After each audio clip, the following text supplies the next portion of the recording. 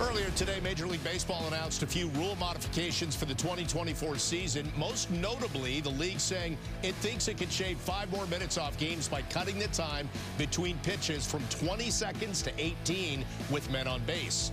The allowed mound visits will be trimmed from 5 to 4, and the runner's lane at first base will now be extended to the infield grass, allowing base runners to run on the fair territory side of the baseline. Any of those jump out at you, Michael, or agree or disagree? I don't think the players will like it, but I think the 18-second is fine. Nobody really got caught, and nobody was really close, so I think that's fine that they cut it down, the 2 seconds. The one thing that I wanted them to do, because if you look at the way the times of the game progressed, at the beginning of the year it was about 2:35 right through for 5 months, and then in September it went up to over 2:45. So 10 minutes were gained, and I think the thing that they had to do, they have to stop the players from calling timeouts. Every single at bat, a player has at least one timeout. They got used to it. They started to figure it out, and when they did that, that extended the game. So I think players do need to have a timeout every now and then, but it should only be allowed 7th inning on, when really every at bat means something. It's going to be difficult to police that because Michael's right. We saw as the season wore on that people were saying, wait, this is moving too fast for me. I'm going to take a timeout.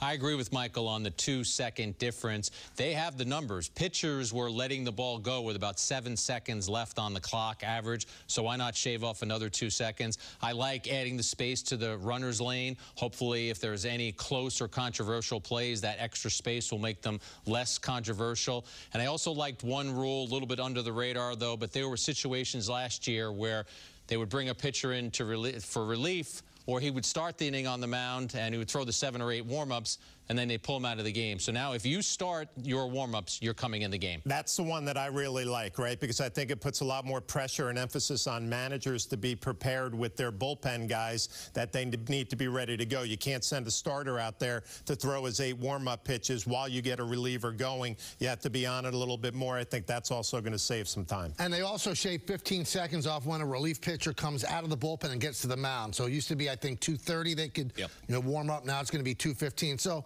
they're working on it. I think they did great last year. I don't think the players will like it. They don't like to be legislated against, but I understand what baseball's trying to do. You need a shorter program and better pace, should I say.